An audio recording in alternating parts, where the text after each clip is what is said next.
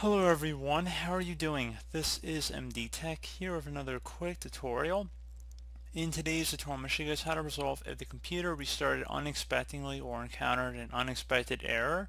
So this should hopefully be a pretty straightforward tutorial, and without further ado, let's go ahead and jump right into it.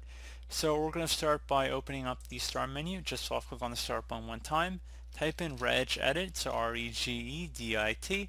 Best match check Mac or Registry editor. You want to right click on that and then select Run as Administrator. If you receive a user account control prompt, you want to left click on Yes.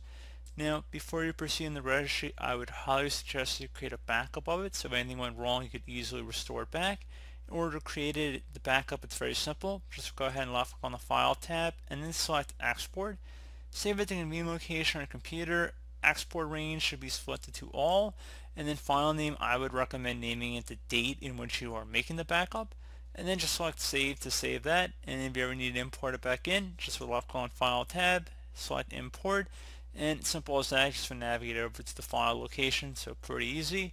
Now that you've done that, we're ready to begin, and that's going to start by opening up the HQ local machine folder. So either double click on that or left click on the arrow next to it to expand the drop down.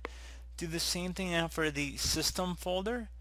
Same thing for setup, so expand the setup folder in here. Now there should be a status folder. Go ahead and double click on that. And now there should be a child completion folder. Go ahead and left click on that. Please take note of the path on the top of the screen if you need to pause the video at this time. Each backslash is a different folder we've gone in thus far. And now you want to direct your attention over to the right side and select the setup.exe file, so double click on that. Value data, you want to make sure it's the number 3 here, so anything that's not 3 you want to delete it. Type number 3, make sure base is hexadecimal, and then select OK. Once you're done with that, we'll just closing out of here and restart your computer, and that should hopefully be about it.